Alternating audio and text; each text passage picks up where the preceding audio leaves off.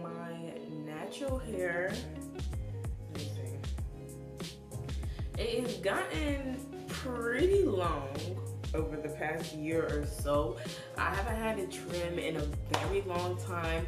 I am way overdue. Don't come for me, I know.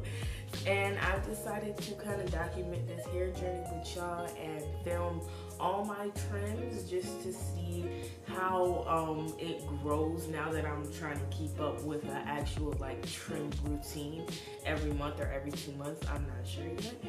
So to get started, I'm just going to be using some heat protectant. This is the Beyond the Zone Turn Up the Heat Flat Iron Protection. The last thing you're gonna need is some shears and some oil. So I'm just gonna be untangling my twist with some vitamin E oil on my hands, and then I'm gonna detangle that, spray it with the heat protectant, blow dry it, and then trim it. So let's get started with the video. First thing, I just want to remind everybody that everybody's hair is different. There's literally so many characteristics of someone's hair, you know, from texture to length to porosity to dryness and frizz, moisture, the weather, even sunlight can have an effect on your hair. So everybody's hair journey is going to be different, and that is great. I've done some research since filming, and I found a lot of mixed reviews on how often you should actually trim your hair. So I've decided to do a trim every 2 months. I never really had like a real trim routine in my life. I used to just trim my hair before I put braids in or a sew-in just to help it grow in like a protective style, which I really don't do often. And I went to a stylist once who cut layers in my hair, and I absolutely hated the length and the shape. And I'm just tired of having uneven hair.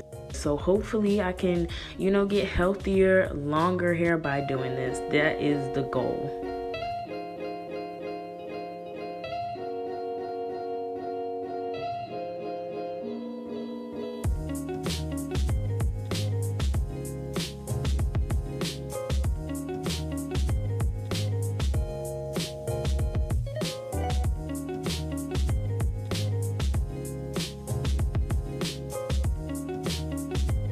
So I did blow dry my hair, but I honestly feel like I could have gone without it because the blow dryer didn't really do anything for me.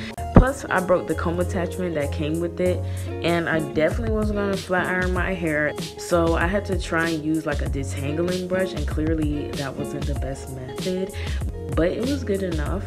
My hair is already really frizzy and really doesn't keep heat well, so in my opinion, the blow dryer was just unnecessary for real.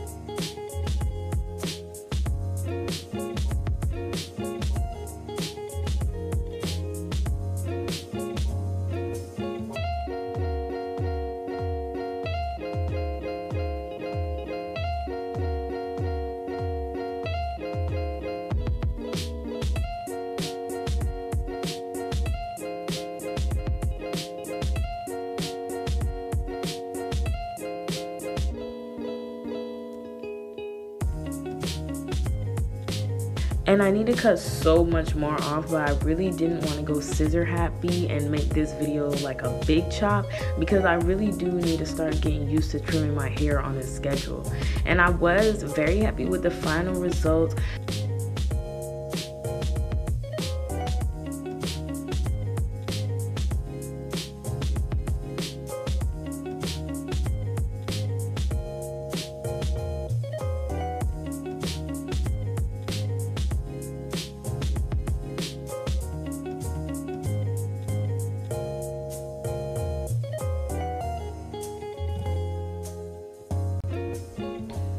And you could tell I don't cut my hair often because I really thought this was a lot as I was cutting it, even though the before and after pictures make it seem like I cut a whole bunch of hair off.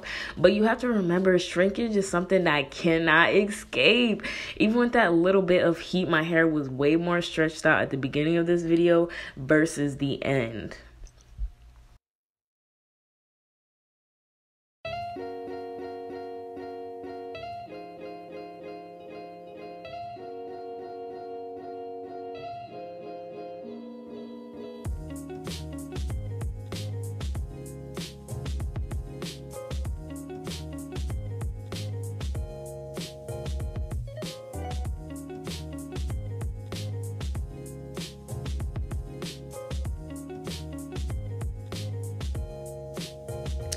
I also did a little shaping as well, just for fun really. I wanted to do like a whole shaping video once I get a hold of these split ends, so I'm not trying to do too much now.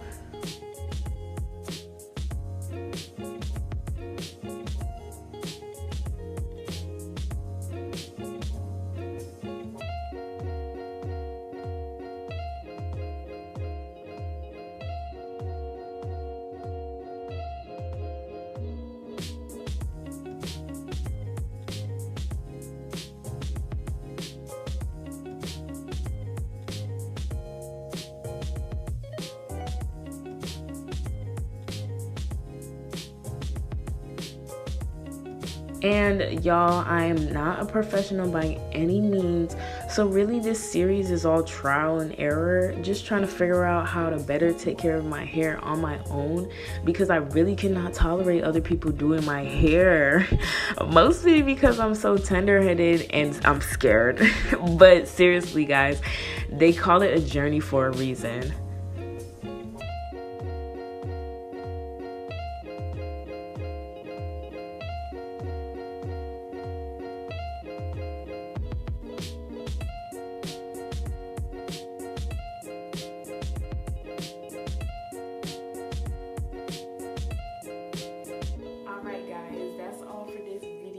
Thank y'all for